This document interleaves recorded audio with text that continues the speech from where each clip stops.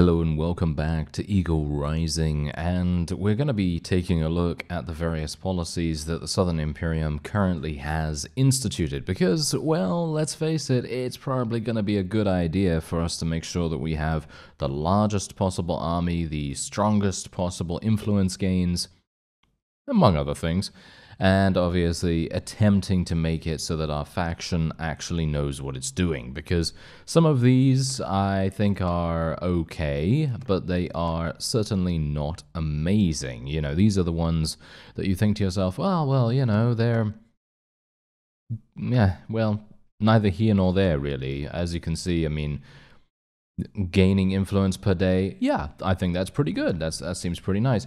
Royal privilege, I don't really care about that too much. I mean, obviously that only affects the ruler mostly. And then we obviously have marshals. But what I would very much like to get is I would like to get something that provides us with a little bit of extra something or other. So, for example, serfdom is pretty good because towns gain security. I think that's pretty important. So we're actually going to be doing that. And I'm going to spend, actually I'm just going to spend 20 because I don't see a point in attempting to, well, do anything really there because we have all the support in the world already, so that's perfectly fine. We also have castle upgrade costs being reduced by 20%. I mean, generally I would do all of this if I could, but unfortunately at the moment, because I don't have an unlimited supply of influence, I'm just going to kind of click through here, see which ones are the best, and then, you know, have a grand old time. For example, noble retinues. This is, in my opinion, one of the most powerful policies that you can take, but it does only affect tier 5 clans and above, and that's obviously going to make a bit of a significant difference. So we're just going to be once again limping along, spending 20 influence. And we're just going to be attempting to do that every single time. Road tolls could be really good too, because trade tax paid to the town owner is increased by 3%. I do own a town now, so me owning a town obviously does impact what kind of decisions I'm going to attempt to make, at least. Settlement loyalty is increased by 0.5 per day. Unfortunately, I will never be able to get this passed because I have 0% support among the other vassals, which is really kind of sad, to be honest, because getting that increased loyalty could be really, really useful to us. But anyway, never mind. This is 100% support. 5% of the village income is paid to the ruler clan as tax, and 5% less village income for clans. Well, I don't know whether I really care about that, because you can see a breakdown of what I currently have here. I do have a couple of villages, but 5% less from these, does it really make that much difference? No, not really. So yeah, let's actually go ahead and do that. That is going to reduce our influence down below 100, so maybe if there's something that we really want to go for, then we won't be able to, and then we're just going to be very sad. What about this? Towns held by the ruler clan. No, we don't want to lose loyalty. Thank you very much. Royal Guard. Yeah, that's usually very good if you are the leader of the faction, of course. Losing prosperity, not particularly good. Ruler gains double influence. No, that doesn't really matter. Food production. Yeah, now this is really, really good if you have one of the other policies instituted, and obviously I'm not going to be able to do that because it is not me that is the leader of the faction, and I can't just push them through. We could go for bailiffs. Town security increased by 1. That's pretty nice, in my opinion. Tax from towns being reduced. I personally don't care about that too much, because the tax from the town is relatively negligible as it is. So even if I were to, you know, just go ahead and reduce that, it really doesn't make that much difference. All of these that increase your loyalty with the town, they have 0% support. It's so sad. It is really, really sad indeed. Anyway, there we go. We have indeed done all of the policies that we wanted to.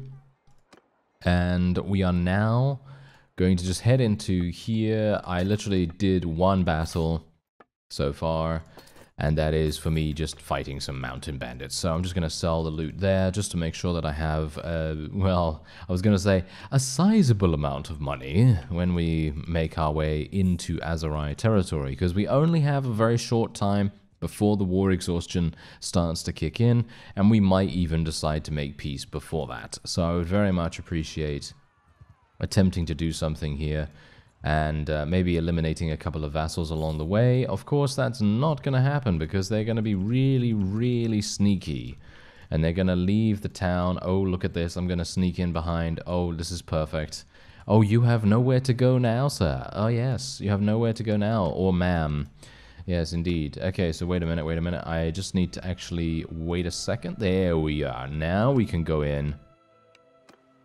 Let's do this.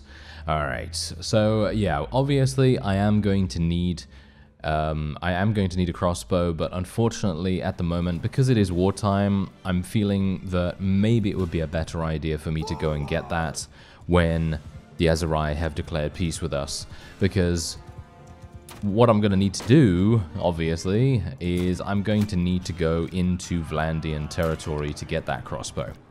Because it seems to me you are also in agreement with me when I was mentioning that, and basically saying, yep, Vlandia is probably the place to go for that. So that's exactly what we're going to do when peacetime occurs, and we're no doubt going to be in a in a situation where we're probably going to get attacked relatively soon after this as well. Although I feel like the Southern Imperium is actually doing a pretty good job, considering I'm not the leader.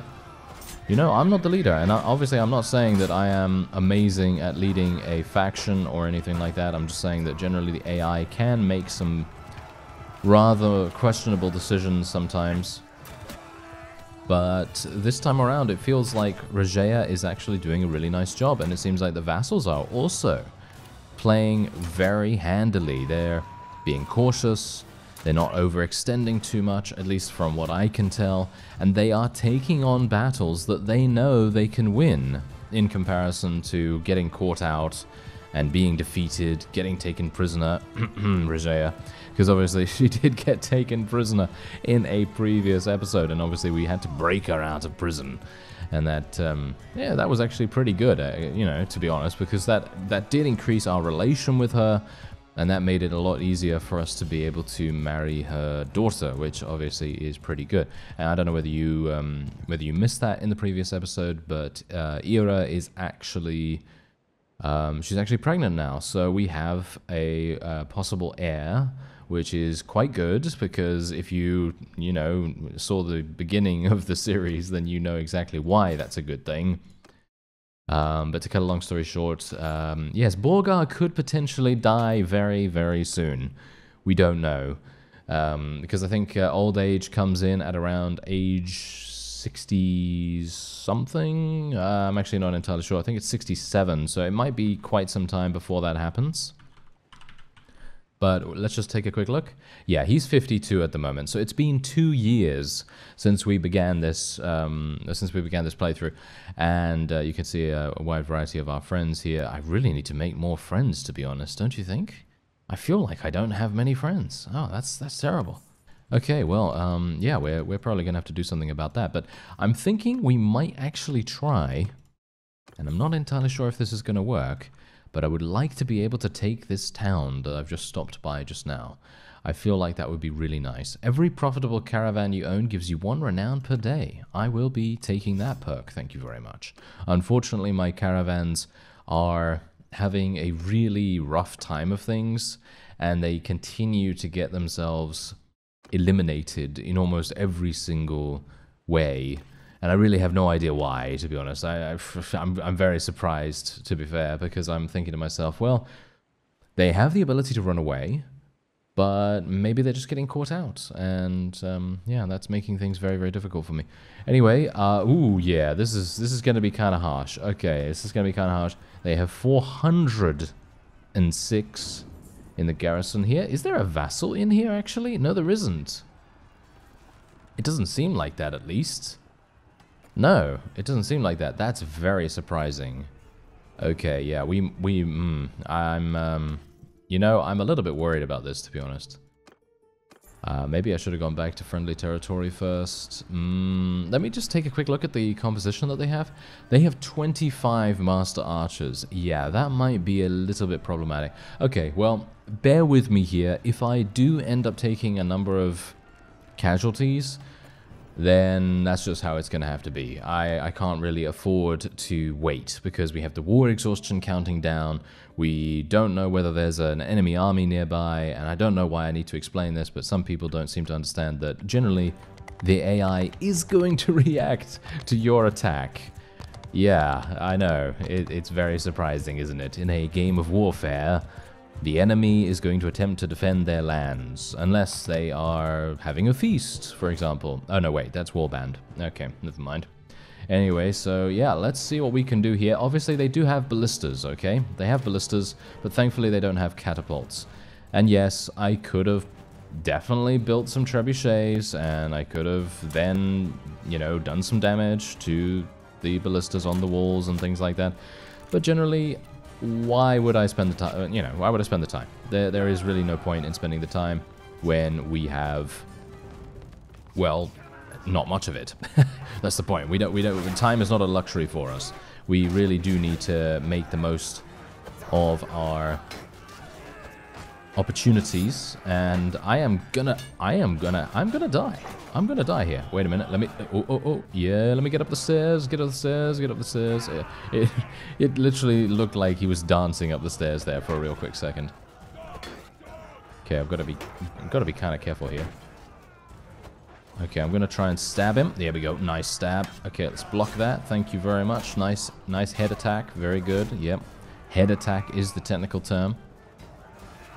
I wonder whether a horsey fellow is going to come up here. And then I will be able to head attack him as well. Yes. Me smash. Very good. Anyway, let's see. Okay. I'm basically just trying to keep them off the ballista. That's basically all I really want them to do. Okay, this might be a little worrying. Oh, no, maybe not, maybe not. I really shouldn't go for so many overheads. That's also a bit of a problem that I'm getting kind of addicted to the overhead of the Gladius, because the overhead of this Gladius is so incredibly powerful. And someone actually said I should upgrade my weapon, so I should go into the smithing guild and take a look and see if there's a new Gladius for me there. And yeah, I'm definitely going to do that. But what I've actually seen so far is that the various Gladius that I've had access to, and there hasn't been that many of them, obviously, but let's just say that whenever I've seen one, it hasn't been that good in terms of stats, and it hasn't really been able to replace the one I currently have, which is really weird in my opinion. So not entirely sure what's going on with that, but hopefully we'll be able to find something nice at the smithing guild. I'm sure we will be able to. Stab him. Oh, nice stab, sir. Nice stab. Very good. Okay, come on, let's eliminate these guys. I'm actually not entirely sure how we're doing, to be honest. I feel like we're doing quite well. But then I'm also thinking to myself, well, the bars at the top are not looking particularly good for us. And I'm not entirely sure where all of my units are either. It feels to me like we don't have too many units. Ah, no, there we go, there we go. There's a couple of them down here. Embroiled in the fighting. Oh, yes. They are prepared to do what is necessary to achieve victory. Ah, hello there. There seems to be a lot of people over there. Let me see if I can get a couple of shots with my crossbow. Maybe I can actually get 275. That would be real nice. If I can get 275, my damage is going to absolutely skyrocket. And I'm going to be very pleased. It seems like this is indeed a victory for us. We are going to take a lot of casualties in the process, though. And look at this. Apparently the front door was open somehow. Not entirely sure how that happened.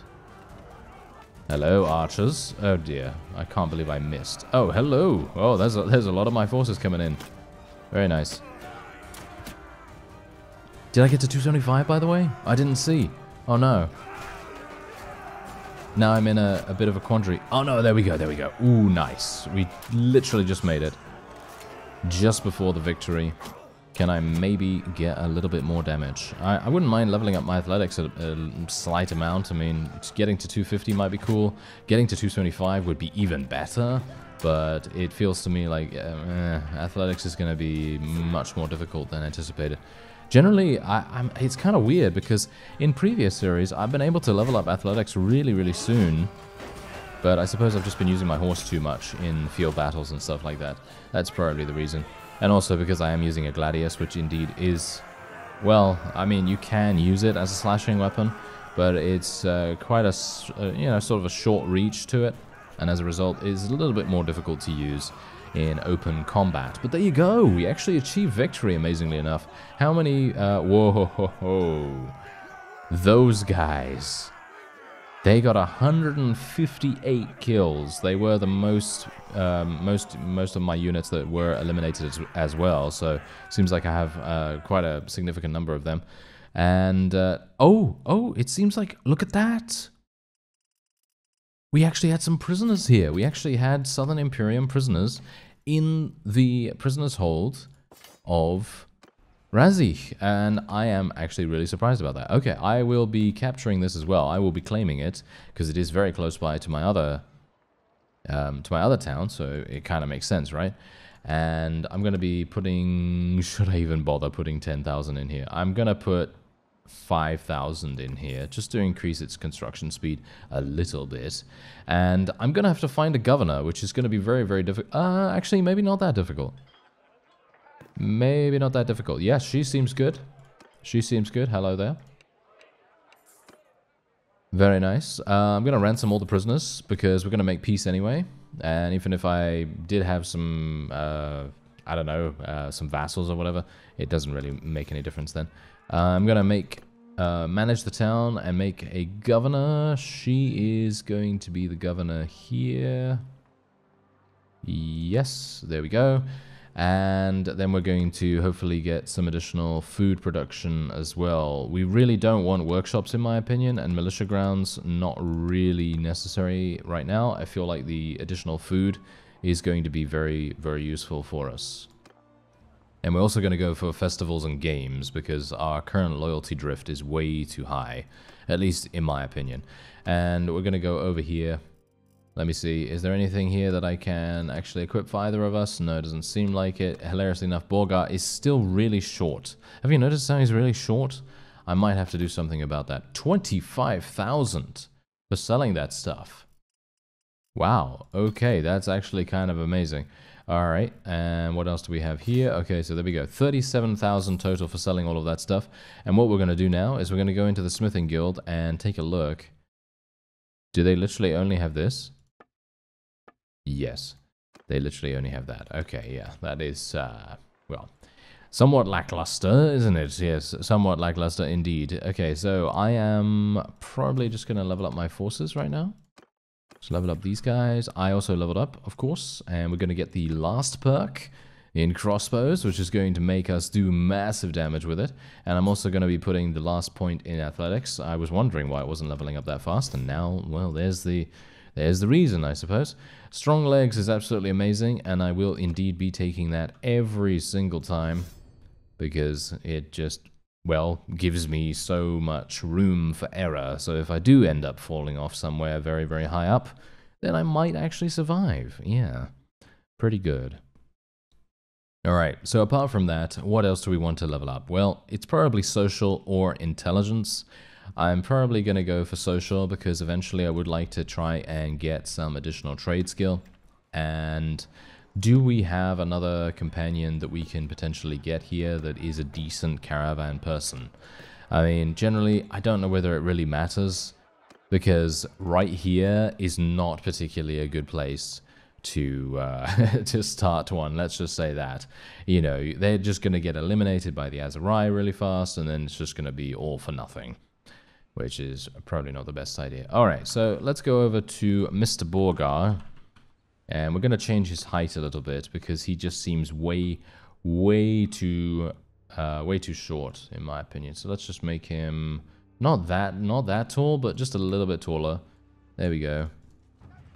Hopefully that's going to work out. And, oh, look at that. Kuth has gained 33 skill points in Steward. Good work, sir.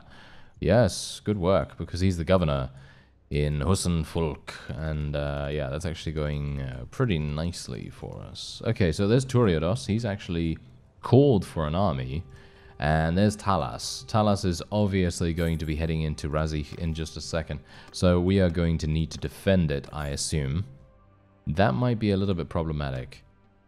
I don't know how that's going to go, because my forces really do need to restore themselves. So I'm just going to wait here for a little bit of time. Maybe I will be able to restore myself before the army gets here, if they are actually going to besiege, because Turiodos is obviously really close by. Oh, that was really bad. I don't know why Oberon just ran in there randomly. That was a really, really bad decision. Oh, but thankfully Regea is now turning up. Oh yes, fantastic. Okay, my army is back up on its feet as well, and Regea is running around showing her strength, and Turiodos is attempting to besiege this castle over here. So what we're going to do is we're going to see if we can maybe support him a little bit, if he needs it. But the war exhaustion is going to kick in very, very soon. Oh yeah, I also did not determine any improved garrison settings for Razi at the moment. So we're going to actually go over there real quick, and we're just going to do that. Improved garrison, there we go. And we're just going to do, once again, 250. Basically just do the exact same thing as we have in the other place. And there we have it. Okay, that seems pretty good to me. Alright, so I assume Turiodos is going to get attacked. He is indeed getting attacked. Whoa. Well. I suppose have fun with that. But Regea is doing some work right now. Regea is attempting to take Hubyar, which is actually amazing. Can we go in here? Yes, we can. Look at that. Okay.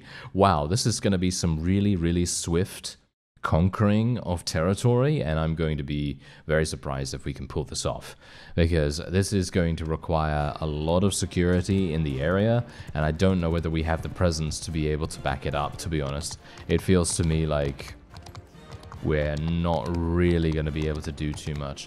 Did she build anything? Yeah, she built a battering ram. Okay, that's kind of bad, to be honest. Who's shooting me? Oh, that guy. So lovely. Oh yeah. Yes.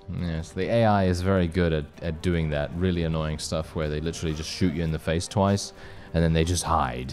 You know, they're really good at that. Okay, so anyway, let's just zoom. I don't have a shield at the moment. Should probably get one, to be honest. Ow. No. You can't shoot me. I'm moving. No. Okay, don't kill me. I'm hiding. I'm hiding in the best possible place. I can't believe the battering ram actually made it to the gates. This is actually kind of weird. Hilariously enough, now everyone is attempting to stab the gate. I'm very surprised that that's actually doing anything, to be honest, because stabbing in this close quarters is going to do such a... Yeah. Also, they're throwing rocks on us right now, so... Oh, that's never going to work. Okay, yeah. That's going to be somewhat problematic. Okay, some people are indeed using the ladders, which is obviously preferable in my opinion, because those guys at the gate are going to take an age to get it down.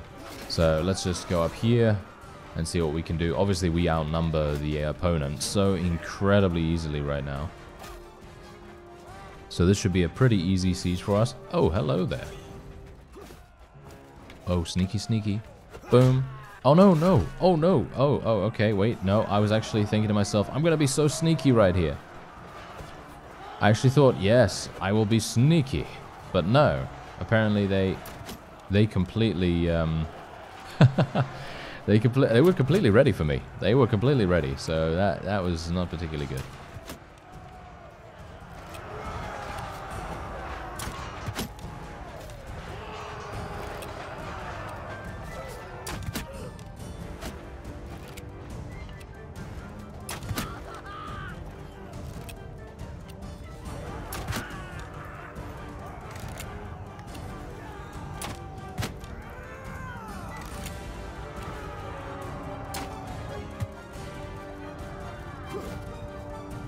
Alright, it's now time to lay in a pursuit course. Oh, what, did you see that?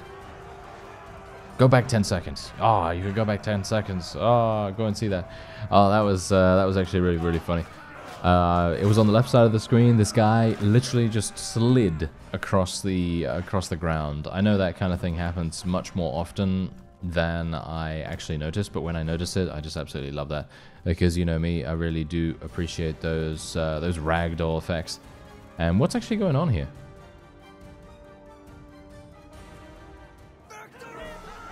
Okay, that was weird. I literally had to use the super fast mode for some reason. I don't know what was going on there. Seems like everyone just stood still and did nothing. Yeah, that's great. Anyway, there we go. Let's take some prisoners. And I don't think I'm going to get the opportunity to claim this for myself, right? No, as I thought. I mean, I wasn't actually planning on doing that because that would have been way too expensive for me to deal with, in my opinion. I don't think I would have been able to handle the wages. And once again, we are just going to sell every single thing that we can, just to make sure that we have the wages required to be able to continue moving through enemy territory. Obviously, Azerai is about to make peace, so I don't think it really should last that much longer.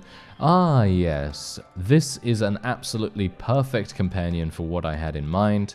She is going to be a really, really amazing caravan master, so hopefully we'll be able to make one quite soon. And the war exhaustion is about to kick in. Literally just about to kick in just this second. And we have taken many, many fiefs from the Azerai, which is super nice. And look at that. Look at this. They are willing to pay us almost 4,000 in tribute. And I will definitely be saying yes to this. I will spend 150 relation because I want as much relation with Pharaon as possible, because he's a very special vassal. I don't know whether you know this, but I'm completely joking with you. I have no idea what he's all about. But anyway, we're going to give him as much support as possible and gain a decent 34 relation with him. There we go. And we also have the owner of this place, so I'm probably going to give this to, well, I mean, me not giving it to him, but I'm going to give this to Satros, just because I would like additional charm skill, relation, etc. And we're just going to try and increase our relation with a number of people from the Southern Imperium. I was going to say Southern Empire. No, Southern Imperium. And it seems like we are actually giving money to the Northern Imperium. I actually don't know how much we are giving to them. I saw, you know, I saw somewhere that there was a way to see how much you're giving per day, but now I'm not entirely sure how to do that anymore. I know that there was some place that you could see it, but now I don't know what it is. So, yes, unfortunate, isn't it? Okay, well, whatever the case, peacetime has now been declared, which I am very pleased about. Oh yeah, this is absolutely fantastic. I'm going to take Siege Medic, because losses to Siege Bombardment have a 50% chance of being wounded instead of being killed. In my opinion, that's absolutely amazing, because Siege Bombardment is one of the main reasons why I really do not like doing it.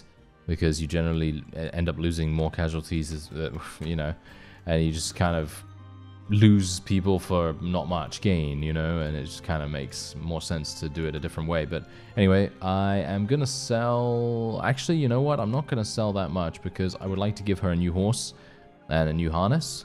And we are, of course, going to now make her into a caravan master. So I'm going to actually pay for a better caravan with better troops. And Zandina is hopefully going to do a really, really good job. As far as I'm aware, she is really good at it, and I have used her in the past as a caravan master, and she's always done a great job. So hopefully she'll do well here as well. But who knows? It might not happen. It might not happen. Anyway, debasement of the currency. What's this? Settlement loyalty decreased by 1 per day.